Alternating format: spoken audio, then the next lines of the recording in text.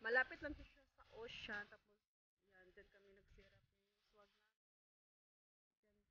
Tapos, marami syempre dito. Tent. So, meron din silang amenities. Syempre, meron silang, tapos yun yung office area. Then, ito yung kitchen area nila. Of course, kung wala kang dalang mga lutuan, pwede ka dito magluto. Ayan, meron silang dalawang fridge, microwave, may kettle din, may toaster. Tapos ayan, mga lutuan, pwede ka dyan, may mga table. And then may mga caravan doon banda, marami pa dyan sa harap. Tapos yung toilet nila pang lalaki at pang babae, shower area. Ayan guys.